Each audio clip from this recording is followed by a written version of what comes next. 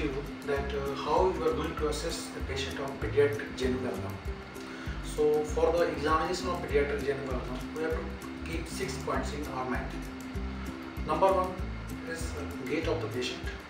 Second point is intermalleolar distance. Third is femoral anteversion.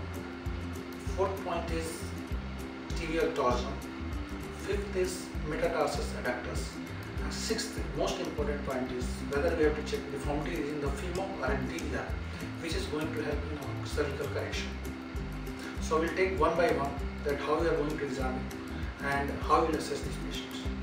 Number 1, while examining the gait of the patient, when we see the patient gait while in the standing positions, we will see the outer deviations of the leg from the knee joint, and patient is having wide best gait. Second point is we have to check the intermalleolar distance. For that, we ask the patient to lie down in the supine position and touching both the knee joint, and patella should be facing upward. So in distance between the two mid malleoli we have to check, and generally in this rule of 3 we have to follow that less than 3 years the distance between two malleolus will be less than 3 cm. And now third point, we have to check the femoral anteversion. In that we have to ask the patient to lie down in prone position, and knee should be bent at 90-degree angle, and just check the internal rotation of the thigh.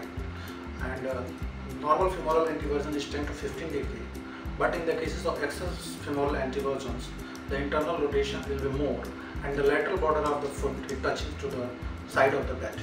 Then how we are going to check the tibial torsion? We ask the patient to lie down in prone positions and flex the knee to the 90 degree and check for the thigh and foot angle.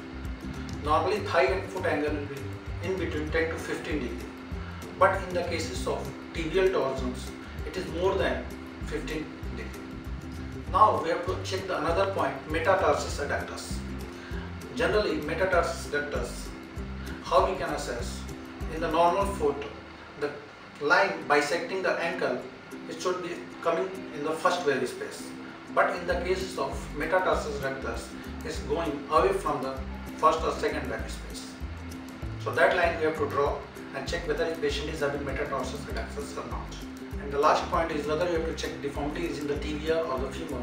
For that we need to check the lateral distal femoral angle and medial proximal tibial angle. Normally it's 87 degree. If it's getting any change, it is more than 87 or less than 87 degree, then it either deformity is in the femur or in the tibia. So this is help in the planning of the surgical correction. Thank you.